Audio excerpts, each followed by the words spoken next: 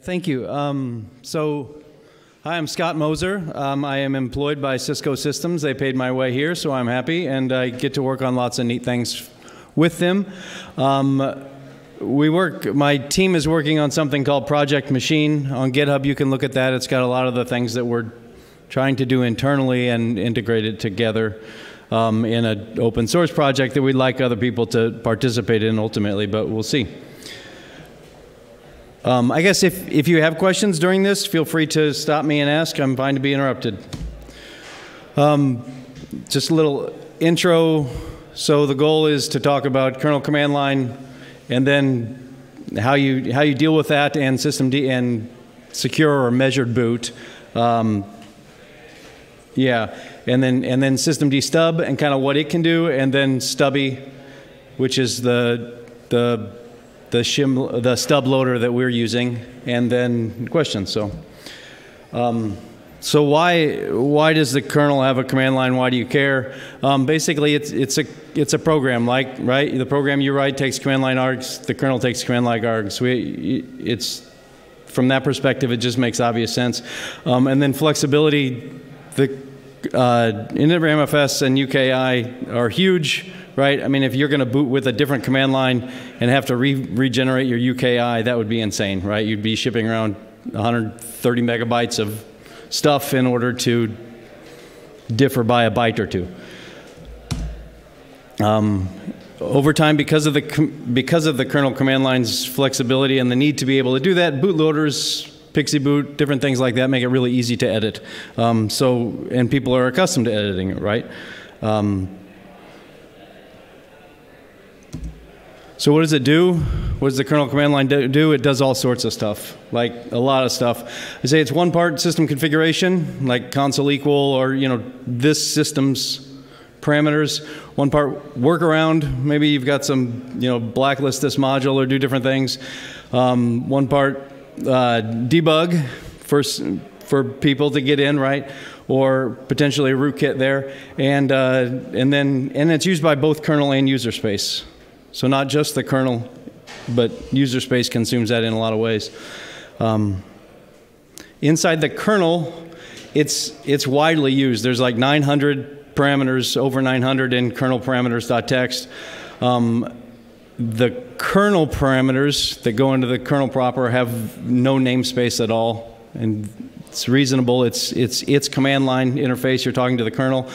The module parameters are then namespaced with mod name dash var name, so that's good, right? You can kind of look at the parameter and know what it's going to be used for. And then the kernel supports actually key value pair with quotes around it, which is I was kind of surprised that it did, but so that could be useful.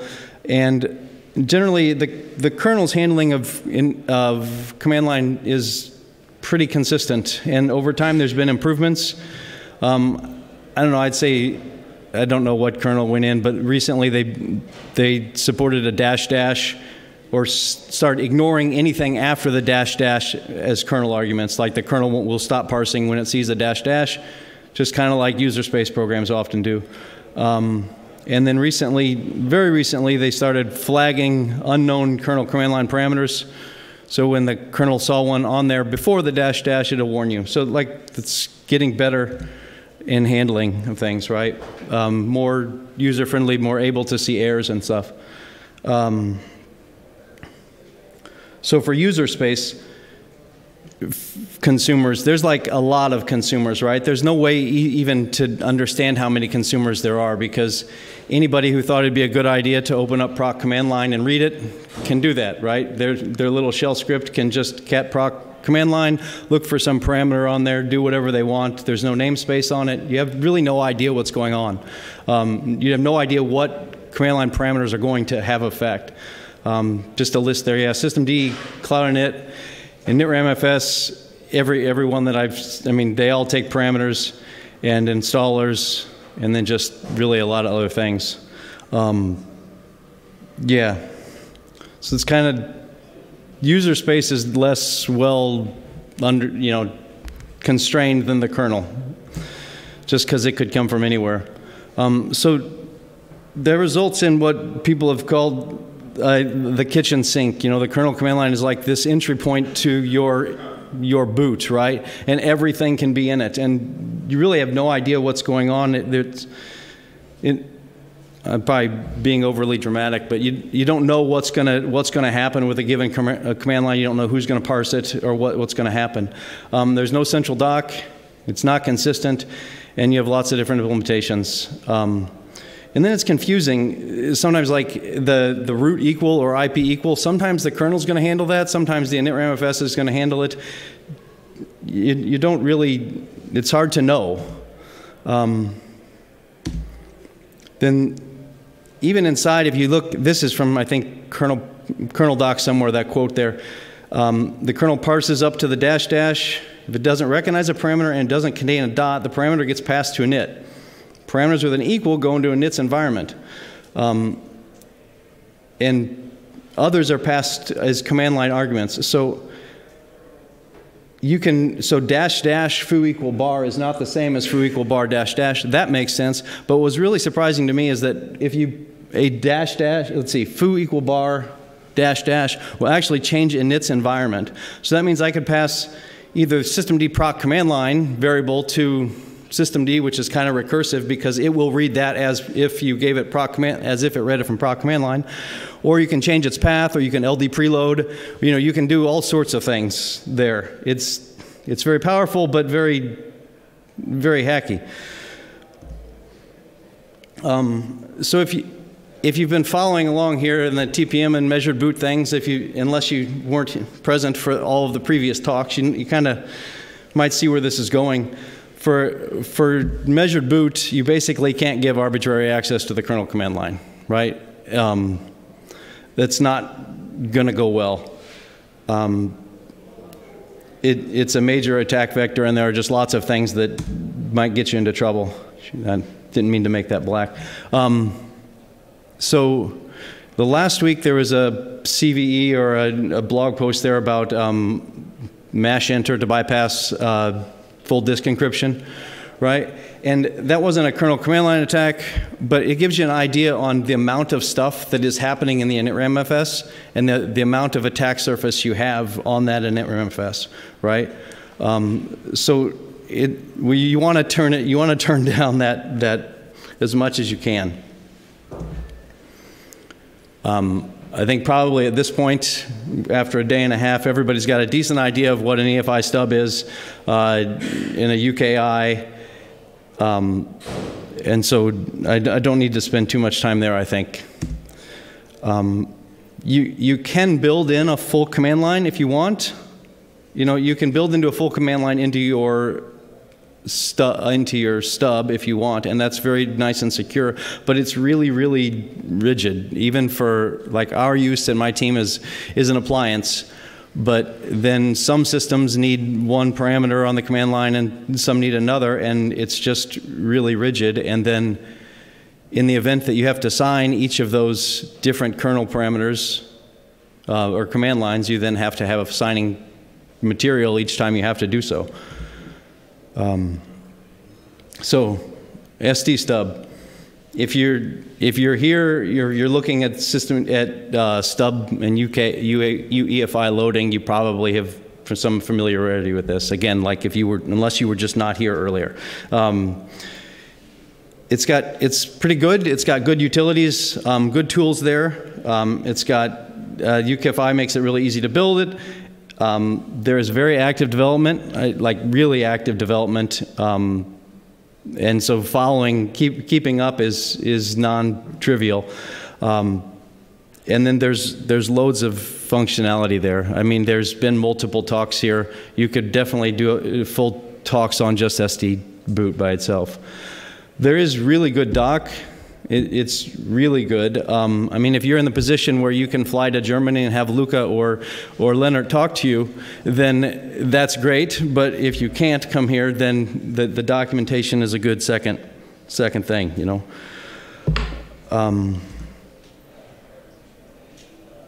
So how does systemd-stub work? There's companion files alongside the kernel in the kernel name.efi.d directory, and based on their name, they're loaded as add-ons. And then each of the add-ons has in it a section for command line, sbat, and uname. The command line is obvious. It's a command line parameter that sdboot will load, look at the command line parameter, and basically then append to the command line.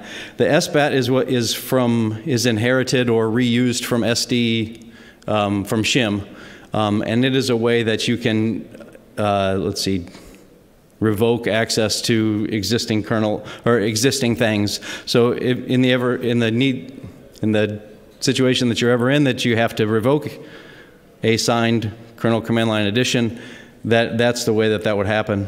And then uname. So if there's a uname section and it matches, or if there's a uname section, SD-shim will only use that parameter with a kernel that also says it's that same version. I think that's a huge addition. Is one of the things I argue for on the pull request, because then you limit your attack surface to, oh, that was a bad kernel parameter, to, oh, that was a bad kernel parameter on a kernel that I signed like 6 months ago, or So that I think is very useful.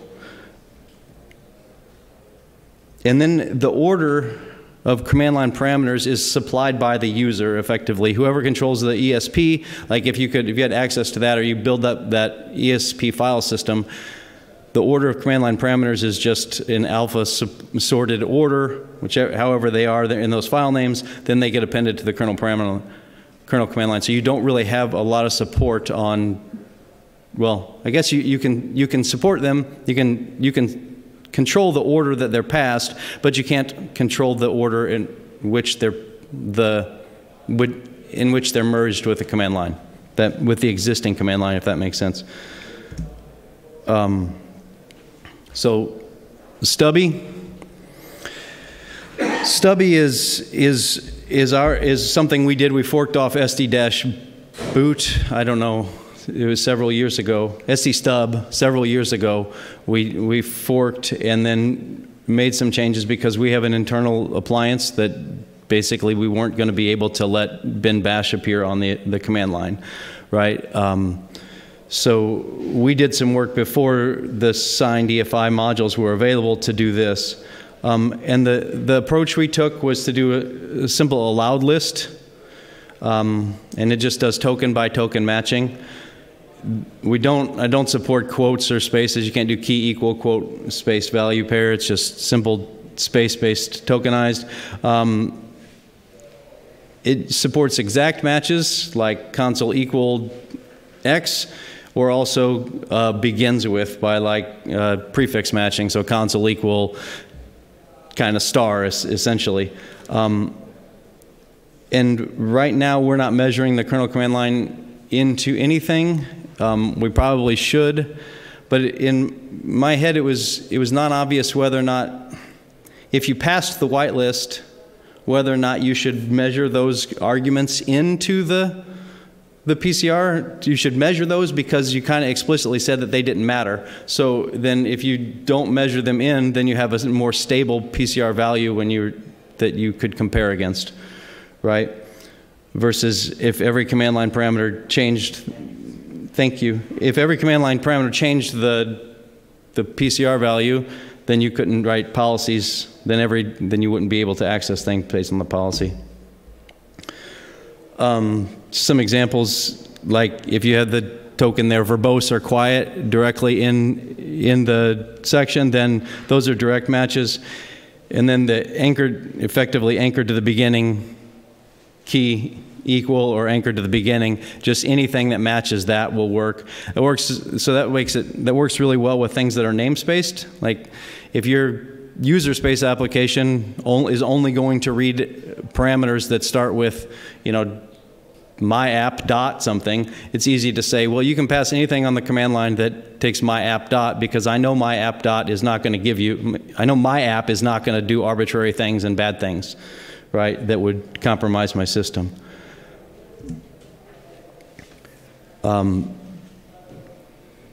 So the way it works is you have this built-in, you can build in your command line, you build in a command line into the stub. You use this stubby RT-CLI1 string, which just means I'm going to replace any command line parameters that are passed on the any command line parameters that are passed outside of the stub are going to go into there. So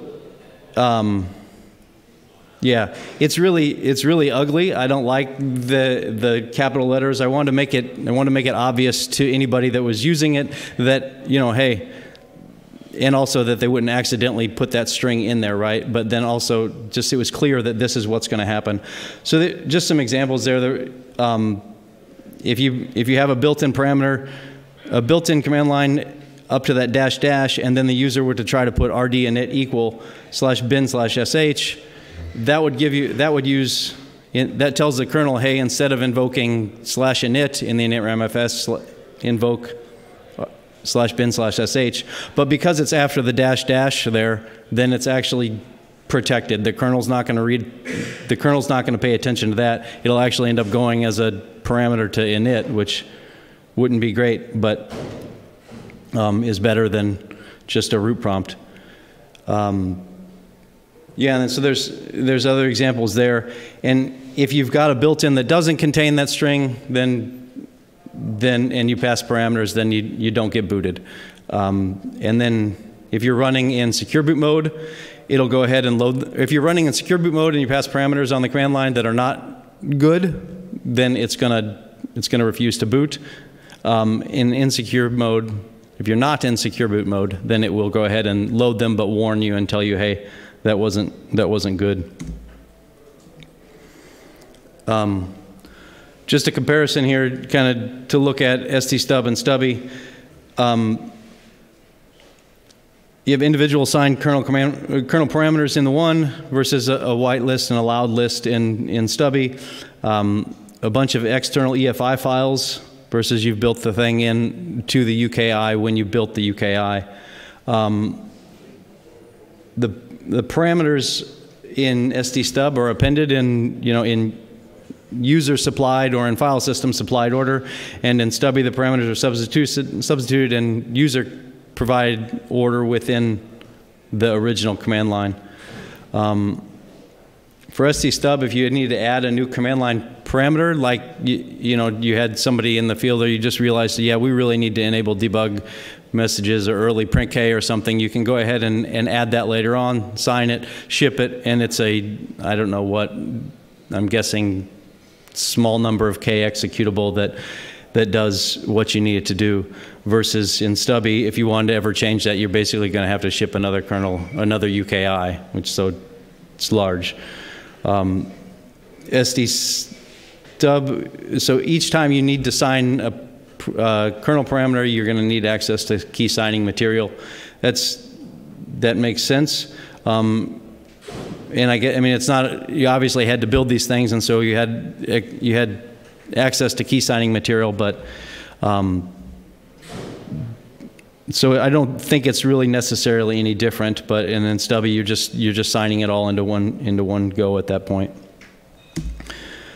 Going forward, there's some bugs in stubby that need to work with. We recently had somebody try to do some AArch64 support, and I'm sure there's fixes in systemd-stub since we forked and we haven't pulled them in.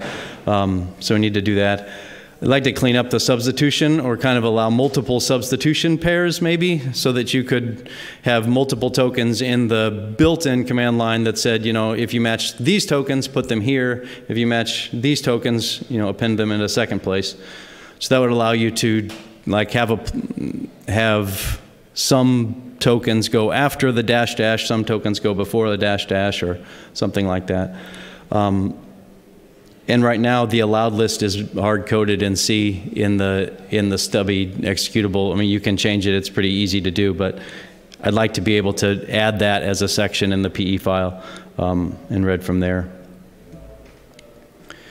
And then I'd like to get off of stubby. We'd like to get on to using systemd-stub. I think for our use case, probably we can live with what's there, and the EFI signing is sufficient.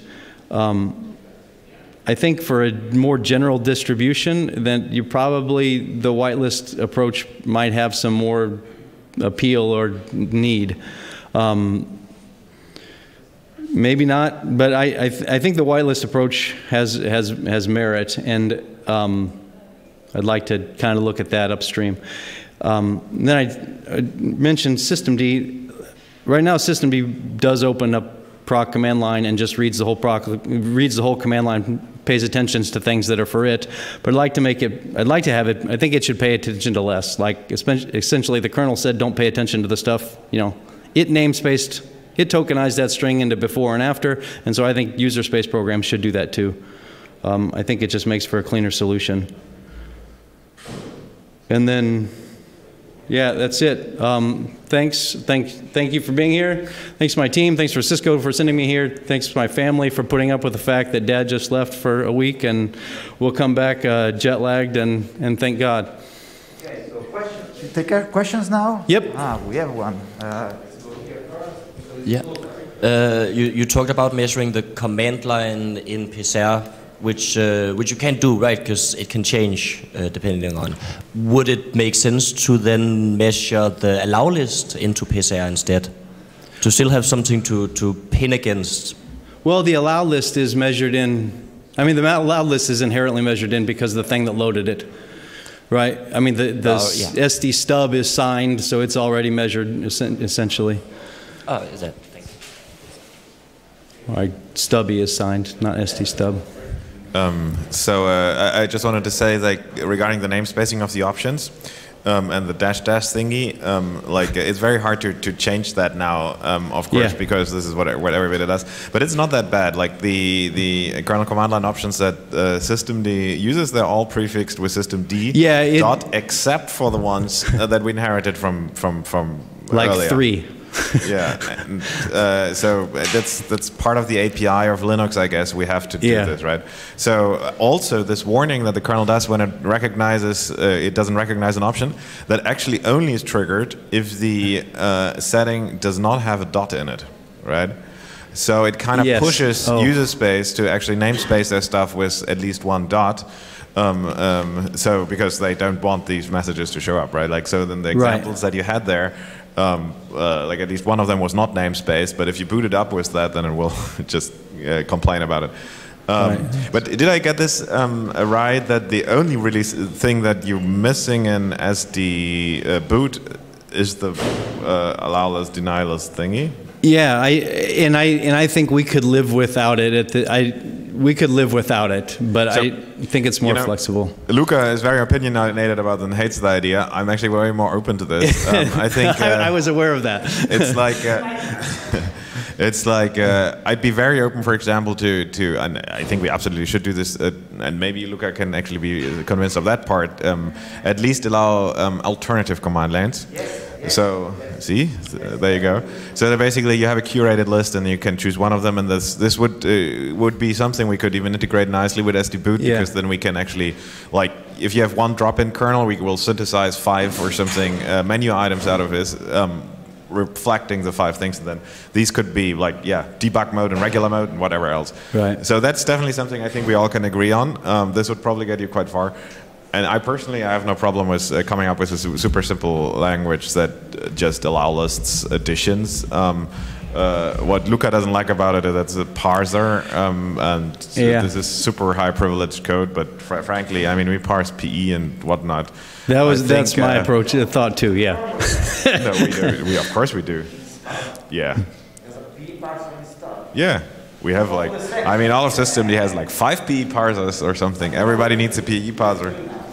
But yeah, I reduced that a little bit. But anyway, so I'm actually kind of open. What I really care about is to make the language for wildcard allowing so dumb that it only does what is actually really makes sense, and